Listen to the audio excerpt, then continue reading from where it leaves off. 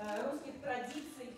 Это то, что здесь есть лед, есть полет, есть, наверное, в этой медали еще одно. Когда спортсмен ее держит в руках, он с этой медалью. РИА Новости.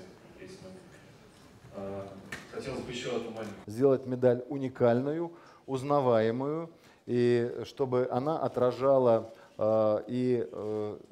вечные ценности в виде орнаментов, которые традиционно были присущи разным регионам России, и в то же время была достаточно инновационной и соответствовала духу времени и стремлению России провести самые инновационные игры в Сочи. Традиция, мне хочется, чтобы она продолжилась и на Олимпийские игры. Все время побеждали Олимпийских игр, недавних игр в Лондоне в 2012 году.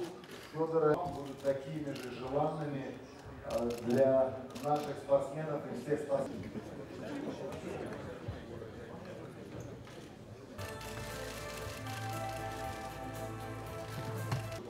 Поэтому скажи, пожалуйста, как она тебе нравится?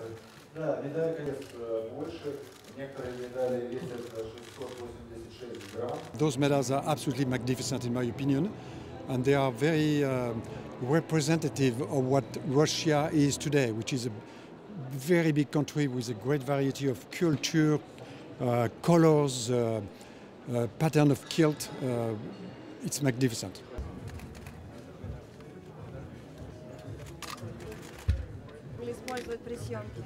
Dear colleagues, when you will be leaving the event, you will be giving the flashcards with all pictures, photos and videos that you may use. We have no doubts about it whatsoever.